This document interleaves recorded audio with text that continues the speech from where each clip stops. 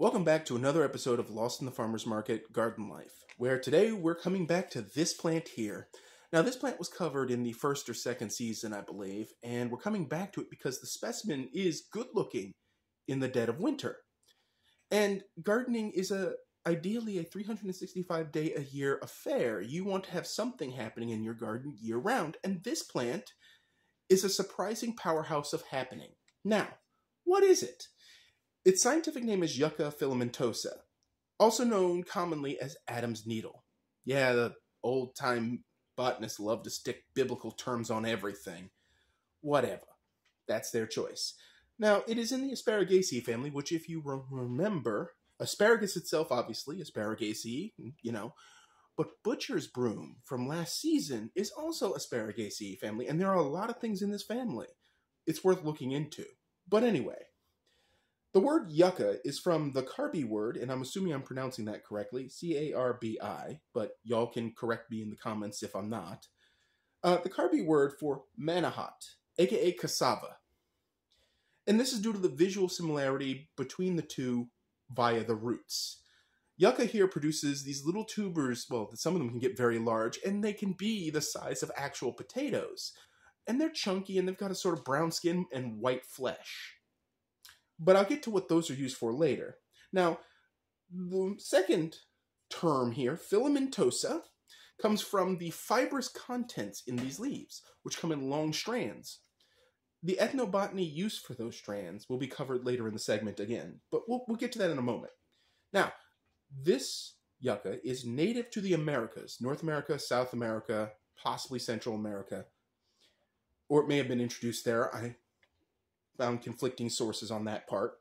But anyway, it is noted to be specifically native to South Carolina, south to Florida, and out to the Mississippi. However, it may or may not be native to North Carolina also. I mean, North and South Carolina are really just artificial boundaries, so does the plant care? I think not. It is hardy in USDA zones 4 through 10 and classified as a hardy perennial. I should note that in the last time I covered this said actually it was hardy to zone 5, but I found credible information saying it can go up to 4. Additionally, its soil pH information has changed. I found out that its soil pH preference is 6 to 8. It used to say 5.5 to 7 something or other, but I found multiple high-quality credible sources that say this exact number, so I'm going to go with them. Additionally, it prefers coarse sandy soil, but will adapt to a wide range of soil types, as evidenced in the pot here. That is obviously not coarse sandy soil in there. That is potting soil. And it doesn't seem to care. It's doing just fine. It's living its best life. In fact, eventually, it's going to bust through the sides of this pot and get on the loose. But in the meanwhile, it's doing just fine. I brought it into the lab for the winter. I should point out it had a rather nasty fire ant infestation at one point. I nuked them from orbit. Not sorry. Not even remotely sorry. I picked that thing up and they just started pouring out, and I was like, oh, all right. Yeah, I used 7 liquid, which if you mix it as a concentrate, like you're going to spray it, and then you drench the plant's roots, it just wipes them out. I don't like using pesticides, but in that case, I couldn't bring this plant in to study it otherwise. Taking them out is actually what slowed down the production of this video. But anyway, we're here now. Win for everybody. So, its exposure is full sun, but it will accept partial shade. Full sun is better. Every instance of this plant I've ever seen is usually in full sun. It may get some shade coincidentally, but full sun is best. Its height can be 4 to 8 feet, and its width can be 2 to 6 feet, though I've seen references claiming up to 12 feet. I'll believe that when I see it.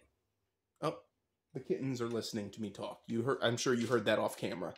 Anyway, its other common names are kittens, that was a kitten, Spanish bayonet, needle palm yucca, St. Peter's palm, desert candle, comm, C-O-M-M, I'm assuming I'm pronouncing that correctly, and spoonleaf yucca. I don't know where that one came from. I don't see anything spoony here, but whatever, maybe there's a mutant. Now, this plant is good because it attracts butterflies, hummingbirds, and moths. And also apparently a mischief. Mischief. Anyway, So, yes, it attracts the pollinators, which is great. It is very resistant to deer and rabbits. It is very drought tolerant. It likes sandy soils, which we have in the sandhills in North Carolina, so that's a win for everybody. It will form colonies, and you can see it's offshooting in there. In nature, it would offshoot all over the place, form colonies, and it would form these semi-impenetrable thickets because these spines up here are no joke. They go through protective clothing. This is a plant for defensive landscaping that just so happens to have a pretty flower and comes in varieties with variegations in yellows and whites. So it doesn't have to be plain green like this one. This one is actually blue-green in the summer. I just appreciate its natural look. Now, it is also tolerant of air pollution and saltwater intrusion, so you can plant this one at your house at the beach. When? And with oceans rising, that might be very important in the not-too-distant future, as this plant is very good for holding soil and preventing erosion. Its shape actually allows it to catch leaves and create a compost layer.